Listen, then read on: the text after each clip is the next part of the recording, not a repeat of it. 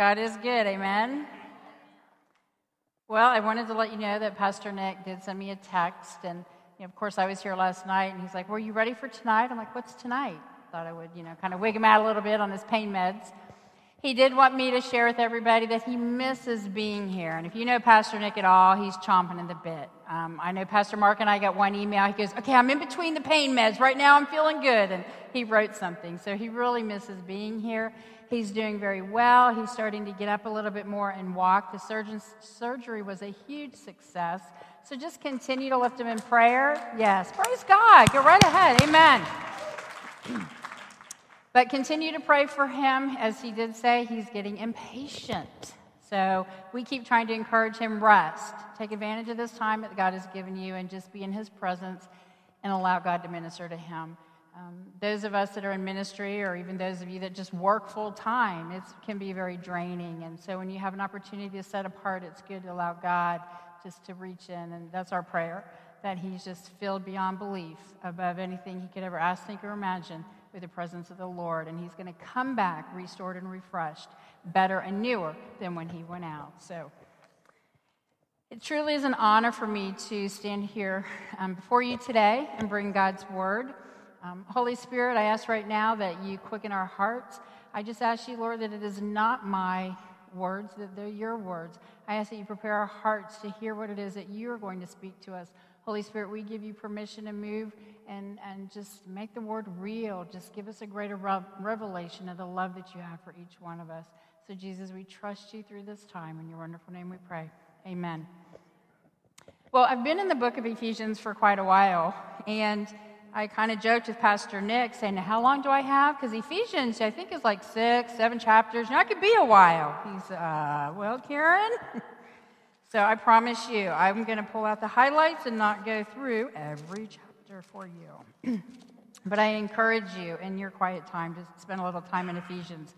Ephesians, as we know, was written by Paul. And it was written while he was in prison, and it was written to the church of Ephesus. Many believe that even though it was primarily written to the church of Ephesus, it was also written with many other churches in mind. Ephesians 1 actually says, "To the saints in Ephesus, the faithful in Christ Jesus." Have we found the PowerPoint? Dun, dun, dun, dun. Bring it on. Oh, the title of my message. How could I forget that? Bring it on.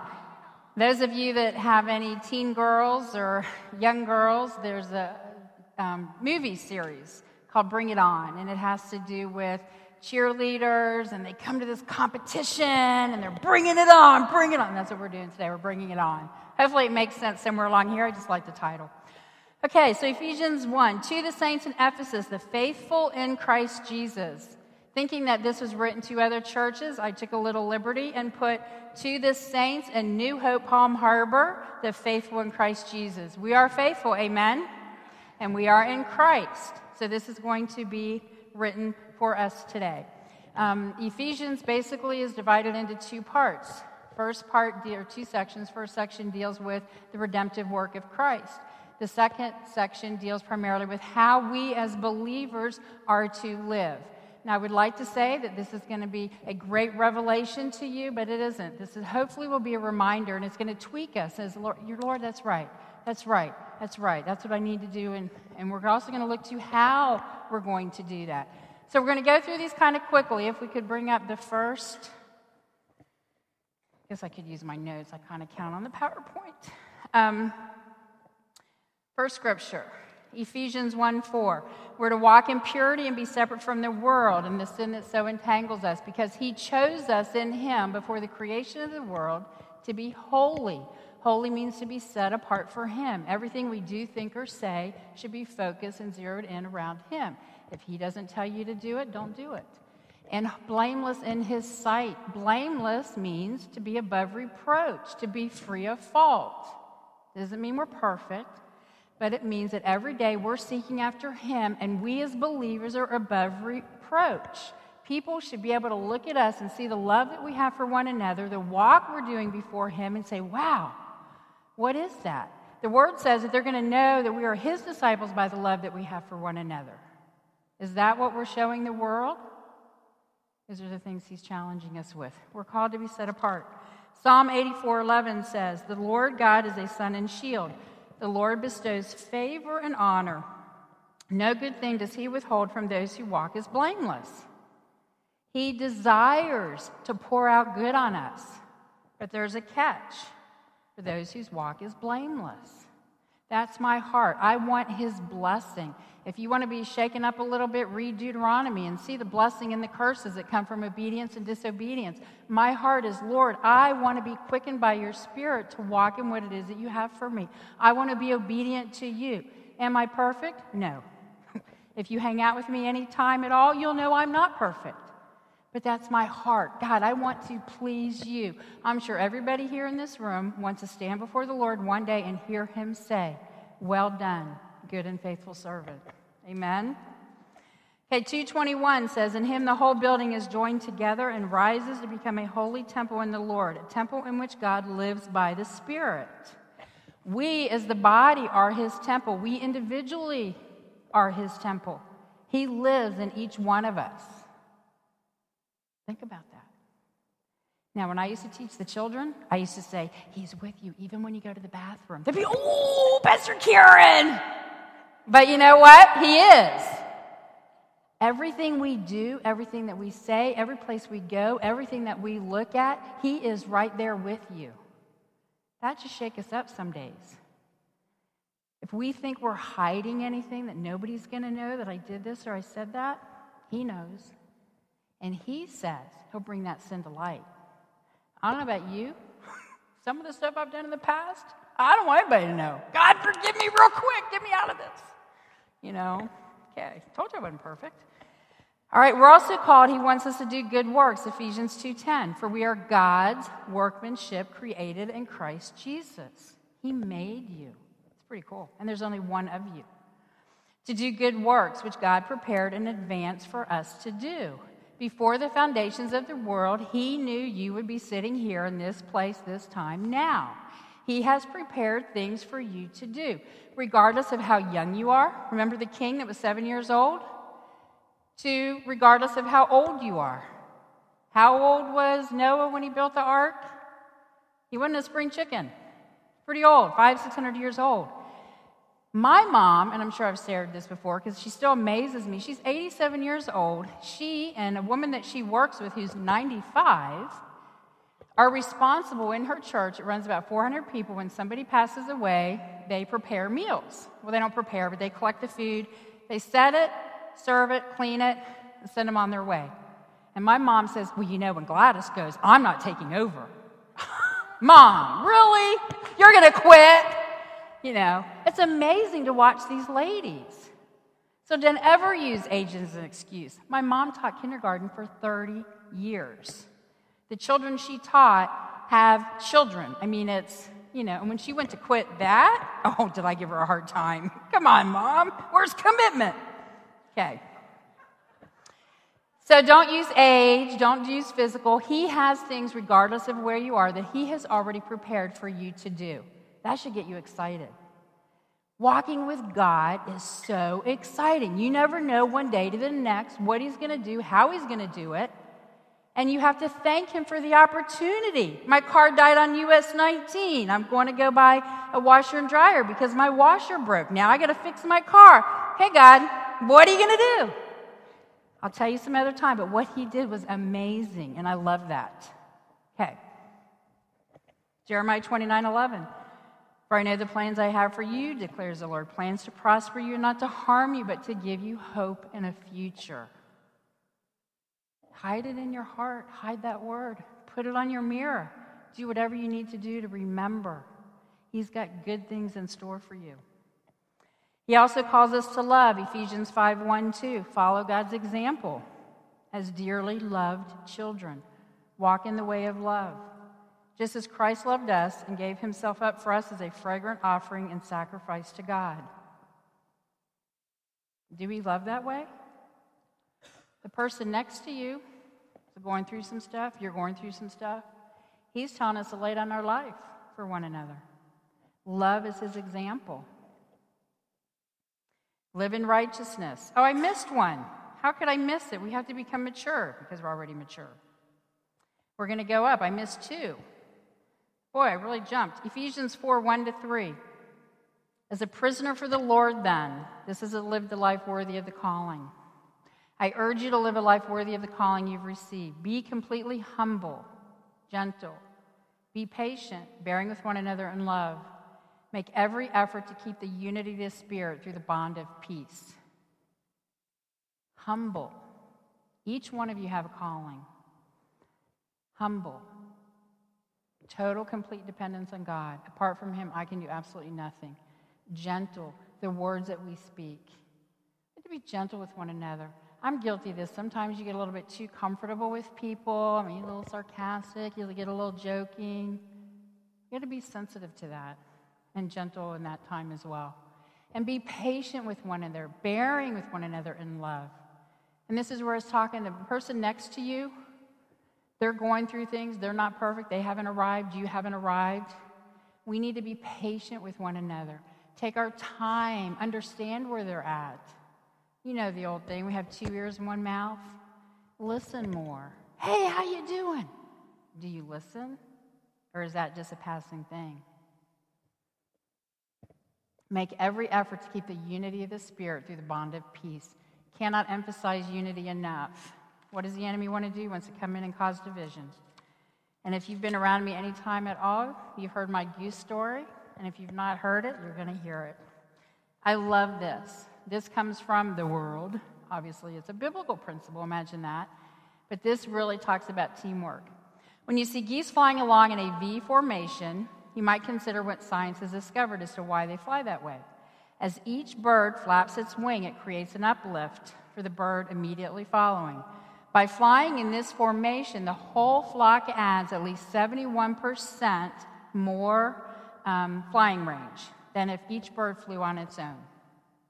How much stronger will we be when we're all going the same way? People who share a common direction and sense of community get where they're going more quickly and easily because they're traveling on the thrust of one another. Picture a rowboat. You ever done the rowing? You ever seen it on TV where, the colleges, and they have those teams? What if each one of those people decided to row a different way? We're not going to get anywhere. It's no different in the church. When a goose falls out of formation, it suddenly feels a drag and resistance of trying to go it alone and quickly gets back into formation to take advantage of the lifting power of the bird in front. If we have as much sense as a goose, we'll stay in formation with those people who are headed the same way we are. You're here because God's called you to be here. Our head, our leader is Pastor Nick. We submit, we fly in formation, we follow him. Are there going to be things that you disagree with? Yeah. Gasp. But yeah, we're people. We have our own thoughts. You know what? Keep your thoughts to yourself and take them to God. God is the only one who can change a heart. If you in your heart of hearts believe that this is just the wrong direction, A, go to Pastor Nick, and then B, stay in prayer. But you don't go to the person next to you and you don't go talking about it, because then we're going to be like in that rowboat going every which way and getting nowhere.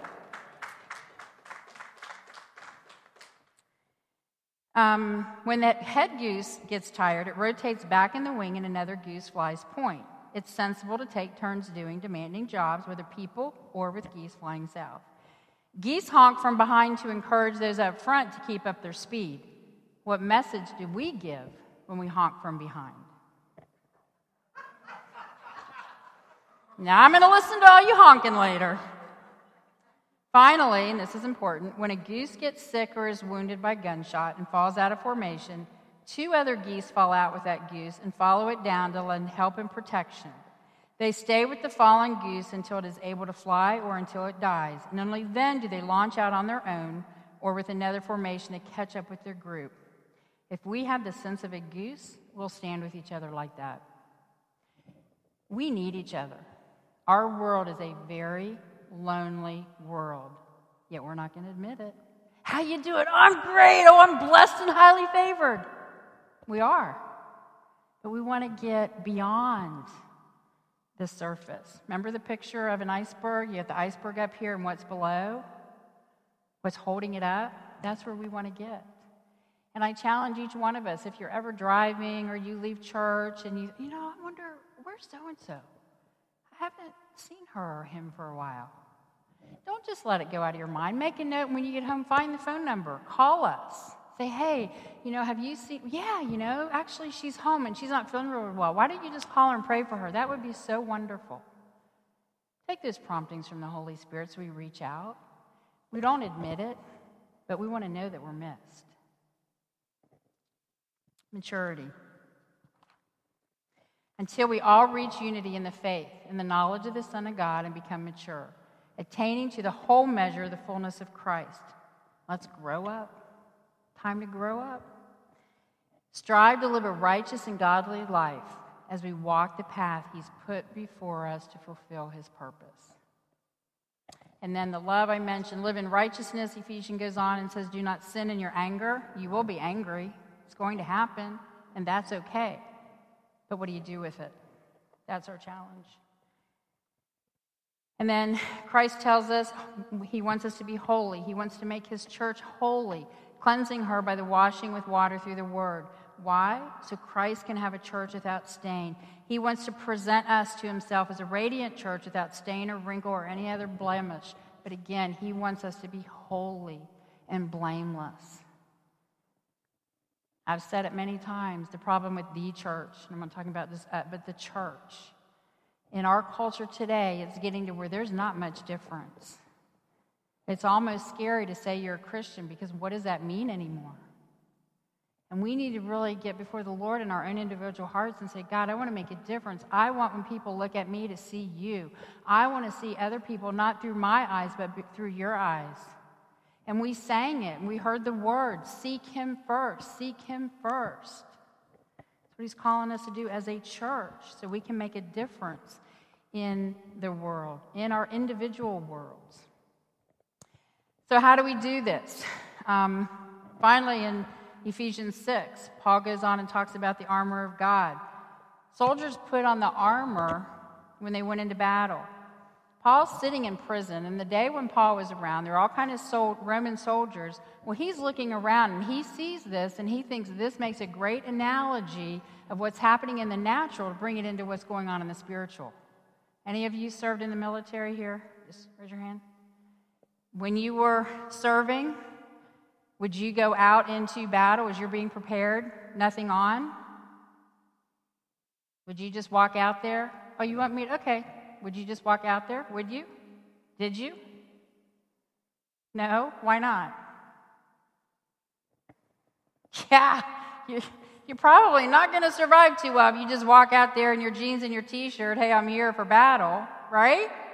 Yeah, I don't know. I'm not a war buff, but I think you'd be in trouble. Well, we are in a war. War comes from a conflict, generally over territory, control of a territory. We're in hostile territory because this is not our kingdom. This is the kingdom of darkness. The one over this land is Satan. This is his. Our citizenship is in heaven. That's what the Bible tells us. And I'm so thankful this is not my home because it's really a mess. I want to be in heaven where there are no tears, no hurt, no pain, no nothing but glory, walking on the streets of gold, praising Jesus all day. I'm in. But you know what? I'm not there now. He's calling me now to live holy and blameless, mature, and walk in unity, and finally to put on the armor of God so I can battle. What am I battling?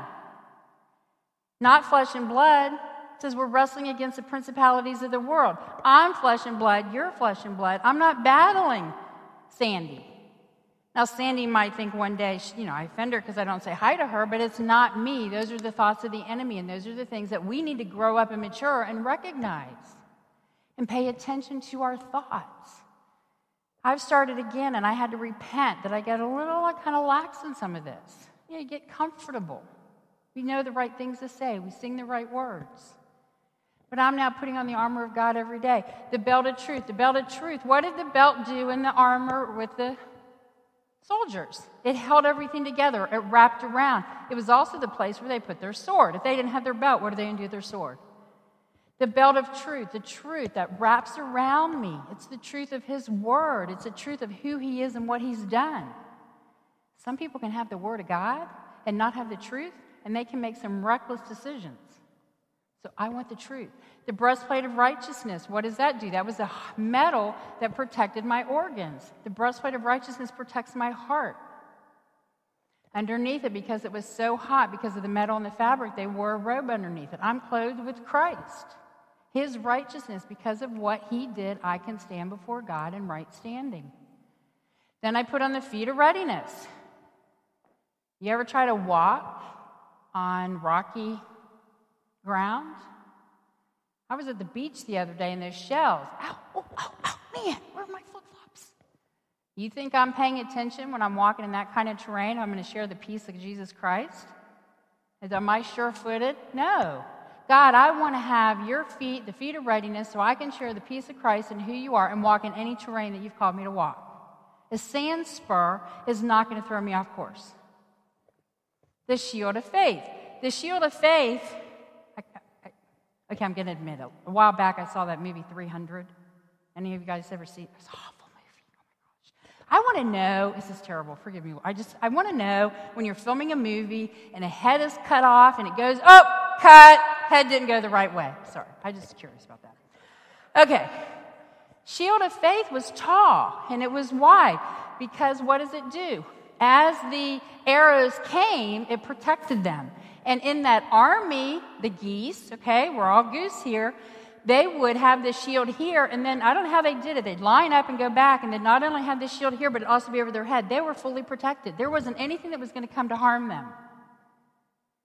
The enemy schemes to try to come at us. Well, no matter what fiery dart he's going to throw at me, I have faith and trust. I know who Jesus Christ is, and it's not going to hurt me.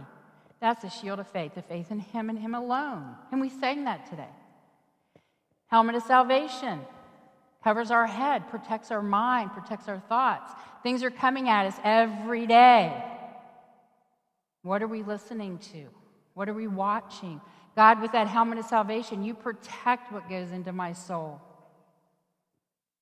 And then the sword of the Spirit. That is the Word of God. It is alive, it's powerful, it's active, and it's sharper than any two-edged sword. Often in the day with the Roman soldiers, the sword would be used for personal and for enemy. They would split wood, they would prepare food, and I also read where, I don't know if I can get this down exactly how, because I had this pretty cool. Cutting ropes that bound captives to set them free. I'm like, oh, wow, that's cool in the Spirit. Imagine the Word of God, how we are called to see people set free. He wants to use us in that way. How's that going to happen? It's through His Word.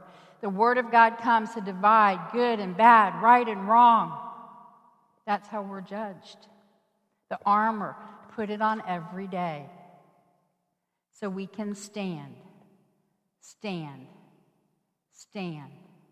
We're in hostile territory. If you don't think you're going to have any challenges, I don't know what you're drinking. Because you're going to have challenges. Because it's not our world. And there's a battle for souls. I don't want to go out there any different than a soldier would in the natural. Okay, I'm ready. Bring it on. I'm going to last 30 seconds. But I want to go out there in His armor, ready to stand and do whatever. The battle is His, though. We're going to look real quickly at Jehoshaphat.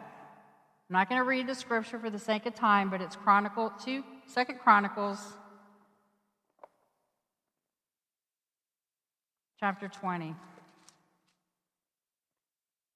And I'm sure a lot of us know the story. Every day now, for quite a while, I've been putting on the armor. And we've all heard that little story and little thing we say, we kind of chuckle at, God, it's been a good day. Haven't, offended anybody, haven't done anything wrong, haven't thought anything wrong, and now my feet are going to hit the floor, and So you know what? I'm half asleep putting the armor. I want that armor on before my feet do touch the floor. And what I'm finding throughout the day, they're coming. Wait, no. I'm not going to entertain that thought because you know what? I have the helmet of salvation. I'm delivered, I'm healed from that. No, it's not going to enter in. So I challenge you, if you're not, get back. Some of this is basic stuff.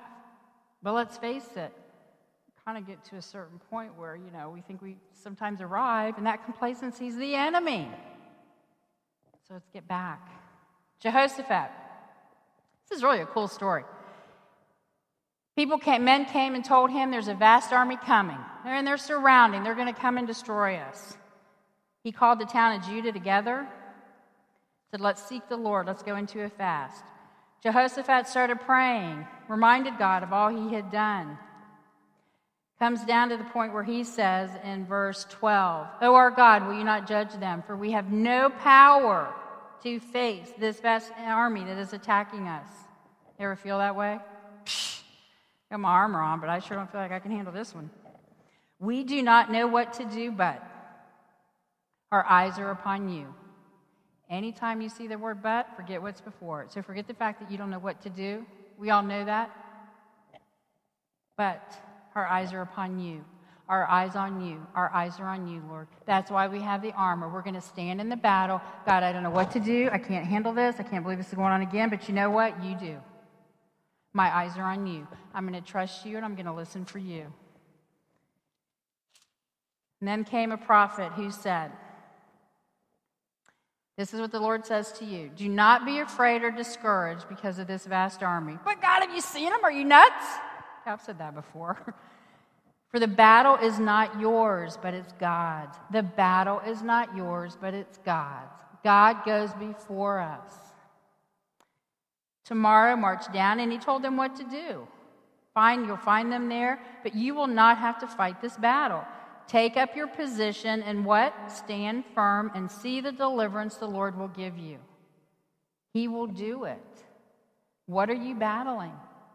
Your life? In your family? What's going on?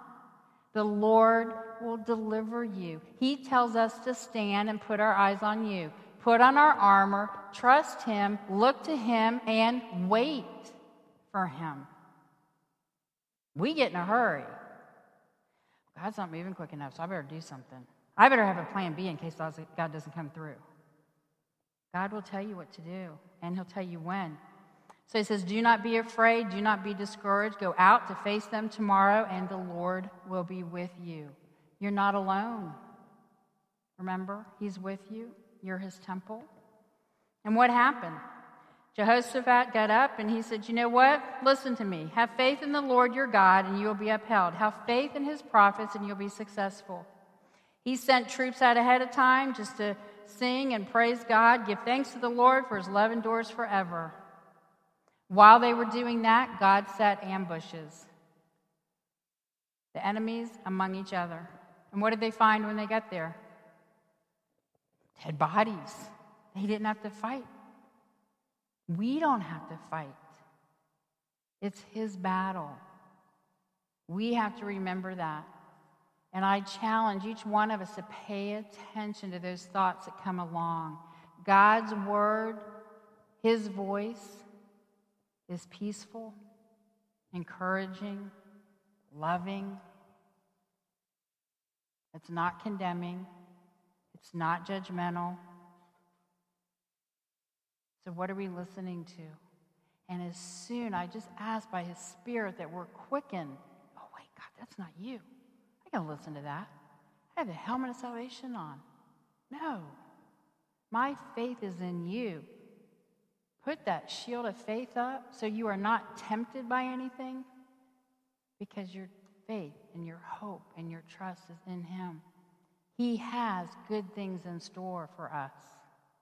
And as a church, I don't know if you've heard yet, but we're in the very beginning planning stages.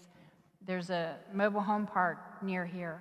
And we've talked with the manager. She's given us carte blanche. Go in, use our clubhouse, men's Bible study, women, do whatever you want in here. And it needs a lot of help. Spiritually, it's just spiritually in the natural, it just needs a lot of help. How exciting to think that we're going to go in there and see that area transformed, not for us, but for him and his kingdom. Now, do you think the enemy is going to be going over here going, oh, go New Hope! Yeah, go in there! Share Jesus! No. He's going to do everything he can to get us mumbling and grumbling and and work and this and who knows what. All those fiery darts, all those thoughts, but remember the geese. We're going to fly together, we're going to flock together, we're going to row together, and we are going to stand in him to see his kingdom move forward. Amen? He's called us as a church body to make a difference, not for us, but for him. So put your armor on, look to him, trust him, and then expect God to act. When my car died I prayed it wouldn't die at 19 in Curlew, get me to the little U-turn lane. So I got in the U-turn lane. Sorry, I didn't know what happened. Excuse me. I'll just hold it. And it died. So I shut it off. I sat there, hot as all get out, and just sat there and waited. Okay, God, I have no idea how you're going to handle all this. I don't know what you're going to do. I don't know how we're going to pay. Whatever, Lord. While my car was getting fixed, I still went and bought my washer and dryer. Okay, Lord, and by the days out, I saw what he had planned and how he had that done. Because I had peace. God, are you sure you're going to do this? Like, okay, I'm going to trust you. Because I'm not telling you to go buy stuff if you don't have the peace of the Lord in doing that. But he knew, because, real quick, God is outside time. Here's the beginning, and here's the end. He's up here. He sees it all. Me, I'm stuck here, and I see this little bit. So if my eyes are on him, and I have a peace about what he's calling me to do and where I'm headed, he sees the end from the beginning. He knows what pieces he's already worked out that I don't see, so I'm going to follow and trust him. So we're going to close. I'm going to, after I pray, just encourage the prayer team to come up. If there's a battle you're in, you want some help, you want some healing, some deliverance, you want some prayer, we're here. But I encourage us by the Spirit, stir ourselves back up, seek him, put the armor on, and say, God, I'm dressed and ready for battle. Bring it on, because I'm here to be used of you. Father, we love you. We trust you. Your goodness, your grace, your mercy, just ask that you just pour it out in an overabundance, not for us, but for you. Holy Spirit, I ask that you quicken within our heart as we leave here today, the things that we watch, the things that we say, our thoughts, that we are fully clothed in your armor so we can stand and see what you want to do in us and through us. Jesus, it's all about you. We want to be used. We want to follow you. We want people to look at us and to see you and say, wow, I want that. And that's you. It's love, Jesus. I know the darkness that you brought me out of. Help each one of us to be used to bring people out of that darkness into your kingdom, Lord. We love you. We trust you. And I speak a blessing over each person here today, each family represented. Stir us up, God, to the things that break your heart. Jesus, we love you and we trust you. In your mighty name we pray. Amen. God bless you. My prayer, we're here.